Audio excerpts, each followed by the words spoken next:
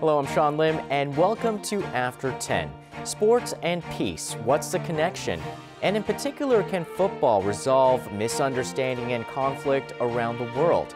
Well, tonight on After 10, we meet one man who has a mission to create peace through sports. Stay with us. Last Saturday, we went to a children's football program that on the surface looks like any other program, but in actuality, it's anything but ordinary.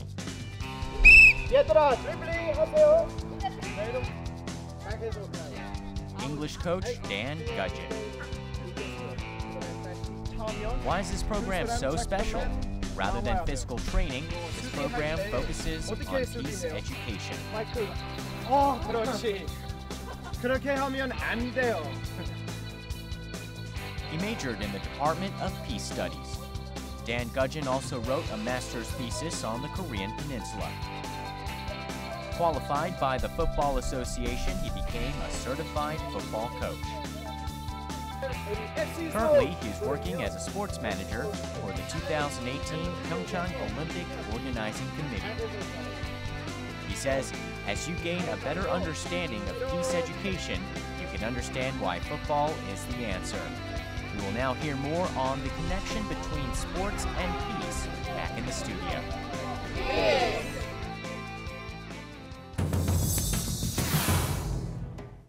Well, thanks so much for coming in to speak with us tonight on sports and diplomacy. Thank you for having me. Well, sports and peace. Normally we don't really connect the two. In fact, diehard sports fans can usually foster a lot of conflict with other opposing teammates. What does it mean to you when we say we're going to foster peace through sports? Okay, well, first of all, I agree with you that sport can create very heated arguments and discord, but we think that it can also be used to create peace. And you have to think that the way that we look at it is that peace is not a condition that can just be, that just exists after two leaders sign a peace treaty. It is actually much more something that needs to be cultivated and built through people's attitudes and the way that they look at each other. And we think that certain attitudes that are necessary for peace can also be developed through playing team sports. We have to think as well that children are the future conflict instigators or conflict resolvers in 20 or 30 years. So what we do with them here hopefully will influence them in the future. Well, speaking of children, you're here in Korea and you've started a children's youth program that brings the sport of soccer or football into children's lives to create some sort of peace-building skills. Can you tell us more about that? Yeah, certainly. What we have is a program which is based on 4 principles that we're trying to instill into the children. And these are respect, equity, trust, and responsibility. And we believe that if children are installed with these skills, then they can learn to resolve conflicts themselves in a productive manner. So with our program, it's broken into 4 sections. We have a warm-up where we will introduce the themes that we want the children to think about during the day. That could be respect, for example, respecting a referee's decision. It could be trust, for example, trusting your teammates with that really precious ball. It could be many, many different things. And then we have a technical phase where the children learn new skills. And then we have a game situation. And in that game situation, we're trying to pick out something, what we've called teachable moments. So it's examples of the children exhibiting one of these 4 values that we can pick up on in the cool down, which is the final phase. And in the cool down, we come back together and we have a great professor working with us who's done lots of peace education in the past, and he tries to facilitate and lead a group discussion where these children can start to see how they can resolve conflict themselves. using the tools that we've installed for them. And this program came from an overseas institution that has already worked with children in Israel and Ireland and other flashpoints of conflict. So that model was adapted to here to work here in Korea. Was there any special planning that went into play? Well, first of all, I'd like to explain how this program got off of the ground, because it wasn't an easy thing to get started. When I was a master's student at Korea University, I was lucky enough to do an internship at the Korean Sharing Movement, which is a humanitarian assistance NGO for delivering assistance to North Korea. And I met these people and I was really inspired by them, and I wanted to look into the future at other methods that we can resolve conflict. And I told them about this program, which, as you say, originated in Israel in 2001 with just a handful of children and is now over 1,500 people in Israel alone. And I told them about this project and they were really enthusiastic. They were looking to expand their work into peace education here in South Korea so that they can continue to have an impact on a situation which has become very flat. So we applied to Seoul city government and they gave us funding, and we finally managed to get the project going at the beginning of October. And with regards to the differences to that program in Israel, one of the main positives and benefits that you have here in Korea is that you already have local ownership. If I leave tomorrow, this program can continue because while my assistant coach, all of the other people involved are Koreans and they're committed to this program. So whereas in Israel you had British and German academics going there and training the local coaches, here we already have it being run by Koreans. So I think that is a really good point of our program. And just actually to be fair to the program in Israel, they have now handed over ownership to the locals and they're very much interested in that. But what we have here is we have that from the start, which is a real positive for the future of peace education here in Korea. So how many children are involved in the initial round of the football program you're running? Yeah, so we have about 12 children at the moment, and so we organize into smaller groups when we are playing the games, and then when we play the games we do various things to try and emphasize the cooperation and responsibility, etc. For example, as the game goes on, we take away the referee. And then the first time there's a little bit of a disagreement about something, the children just stop and they look to us and they're kind of waiting for us to intervene, but we kind of step back and say, well, we just don't say anything and we let them resolve it. And I mean, the first time, yes, we had to intervene, but by the second time, the kids learned that the behavior that we were expecting and the behavior that would help them receive praise, positive feedback, was to resolve it amicably. And there was no cheating straight away. There wasn't. What was the key to their making amicable resolutions? I think the fact that they knew that they would receive positive feedback from myself and the other coaches.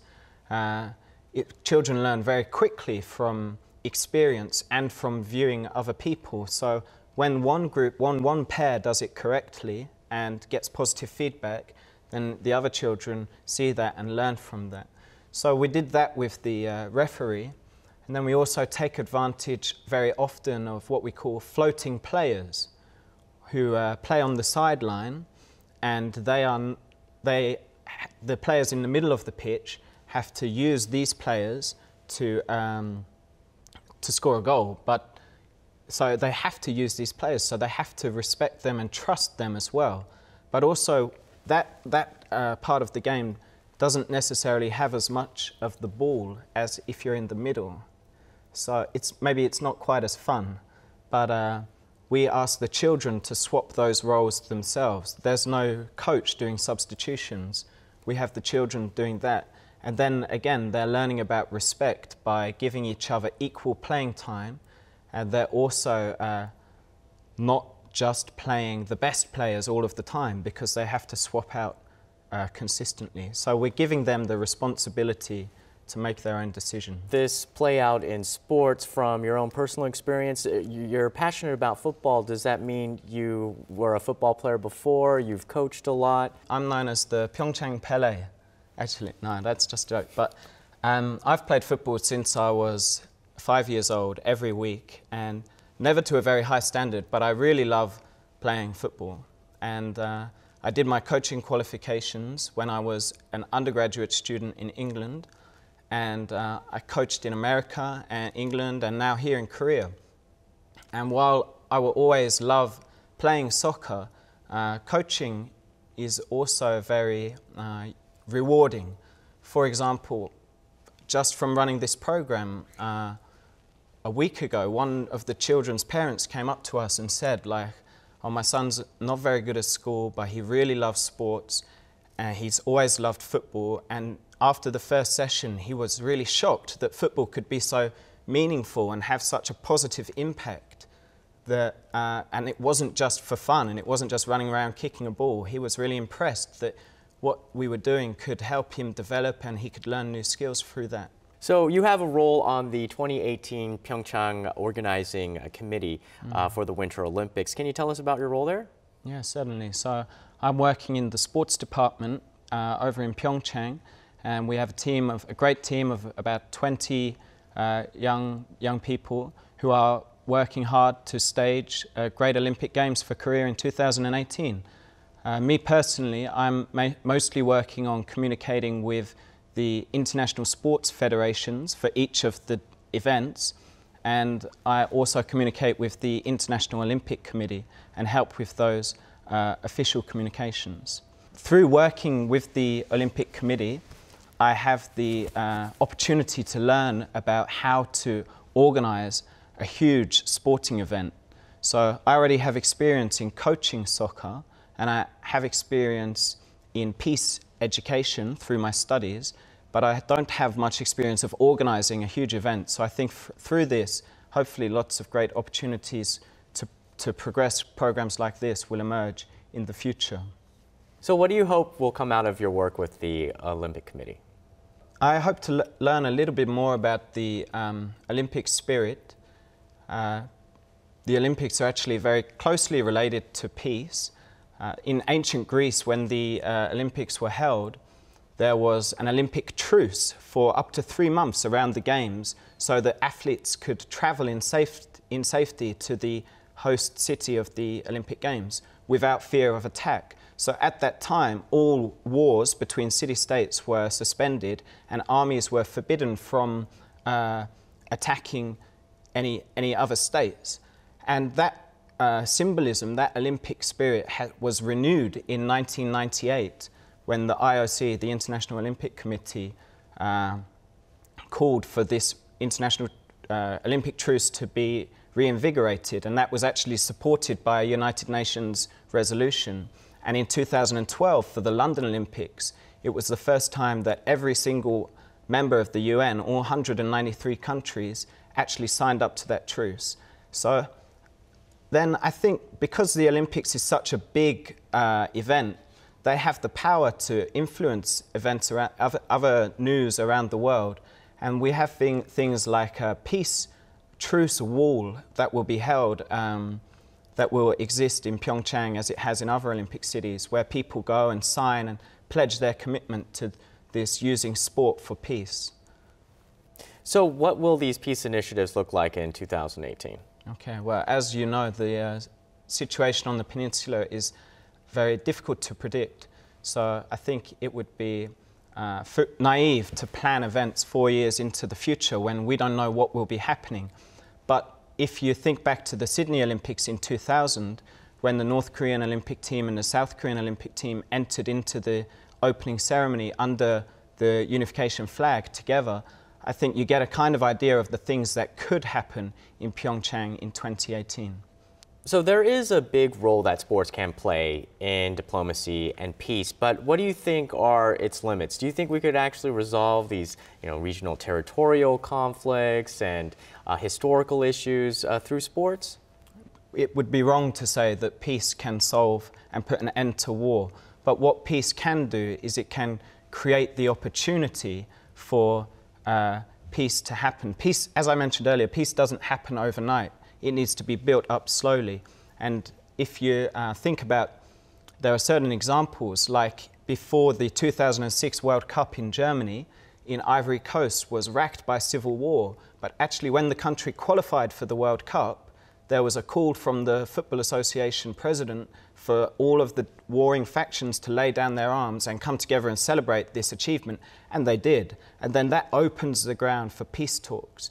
Likewise, on the Korean Peninsula last year, even though the situation was really tense at that time, there was a football match between the North Korean ladies team and the South Korean ladies team in Seoul.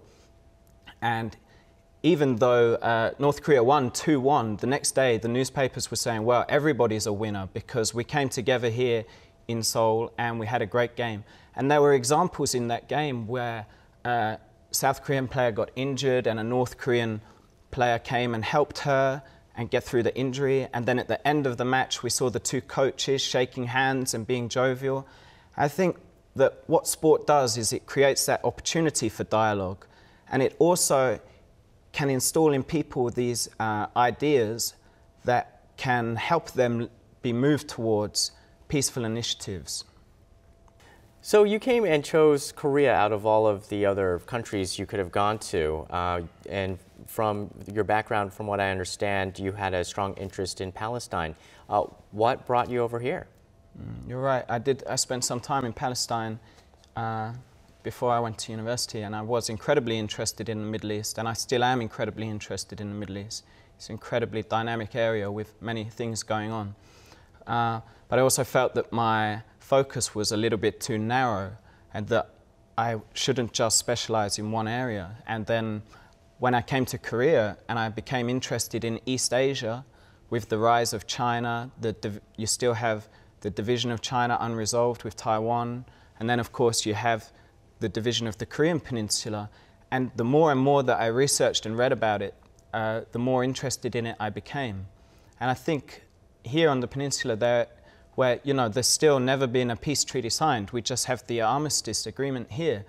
But at the same time, it feels that because the Korean people have lived together, I mean, this generation's grandparents lived together, it does feel very possible that peace could be just around the next corner if things take a positive turn. So that intrigues you? It does, yeah. That you could perhaps play a role in that? I mean, I think it's down to Korean people to solve these problems, but I'm very happy to be here and to be working with people that are so committed and so passionate to peace, such as the people at the Korean Sharing Movement. And the youth. And why do you think the youth really have to play a role in this? Well, I think they are the politicians of tomorrow, the soldiers of tomorrow, so the media of tomorrow. So these are the people that are going to be making decisions. And when children are growing up, it's when they make up their mind about these issues. So whereas at the moment the situation might seem very bleak, although there could be some positive news at the moment coming out, I think it's up to the youth of tomorrow to resolve these problems. And at the end of the day, I think if people living on the Korean Peninsula think about, do they want this situation hanging over their grandchildren's heads in 80 years' time or whatever, I think most people would answer no. We want a resolution to this. We want to see peace on the Korean Peninsula. And do you think the children who are participating in your youth program think deeply about this already? It's a good question. As I mentioned, we have the 4 phases, and we have the warm-up and the cool-down. And during the warm-up, we have our Professor Kim, who's done lots of peace education in the past, and he's very good with young children at explaining concepts simply. And we're not pushing things into them. We're saying, what do you think about this? We showed them a picture of the North Korean woman helping the South Korean injured footballer. And We said, what do you think about this? Everybody thought it was great. They thought it was fantastic. And then the next week we showed them the pictures of the program in Israel, and we said, well, where's this? And where's this wall? This wall's in Palestine, but it's a little bit like the DMZ, right? And then the kids, I think we should give them credit, and they can make the links and they can understand the concepts that we're trying to get across to them. And from your perspective as an academic in this area, what do you think are some of the vital next steps for a resolution in inter-Korean conflict? Well, that is a very difficult question. But I think that relying on governments and waiting for a breakthrough with a treaty just leads to more disappointments. I mean, after the big summits between North and South Korea, there was a lot of hope. But then nothing changed, so then you have a disappointment. So it breeds this cycle of pessimism where these issues seem unresolvable. So I think we need to, instead of relying on the high-level meetings, we need to try and increase inter-Korean exchanges at the middle level to build up a desire for peace amongst the people, and also to build relationships as a stepping stone to peace.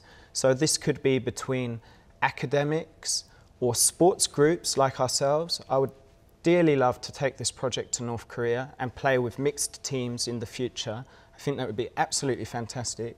Or it can also be through NGOs. I mentioned the Korean Sharing Movement. That organisation has been to North Korea and delivered humanitarian assistance more than 100 times. So of course, during their travels, they've built up relationships with the people there. And these are human relationships. It's far away from the political parties in South Korea and the party in North Korea. It's people-to-people relationships. And I think that is the key foundation stone for any future peace here on the Korean Peninsula. So what would you say is your largest goal for your time here in Korea? Okay, well, my goal personally, if I could just influence one of those children and make them think very deeply about this and think, actually, there are ways to resolve conflict that don't involve pushing or shouting or swearing or picking up a gun, if you were to go to that level. If I were to influence one of them to change their mind, then I would be very happy with what I've achieved here in Korea. On a slightly larger note, I think that our goal as an organisation, as a program, would be to grow and influence more and more children, and then those children will become the leaders of tomorrow. Not necessarily the political leaders, but the leaders of the civil society groups that could exchange and run exchanges with North Korea. Wow, well, it definitely seems like on a grassroots level and on a high level you are contributing a lot to this movement and this direction for peace. Thanks so much for joining us here tonight. Okay, thank you very much. After 10 made its debut on November 2nd, 2012, and this Friday marks its 1-year anniversary. And thanks so much for sending in all of your comments. We definitely loved reading them and hearing what you thought. Well, that does it for us tonight on After 10. Join us again next time.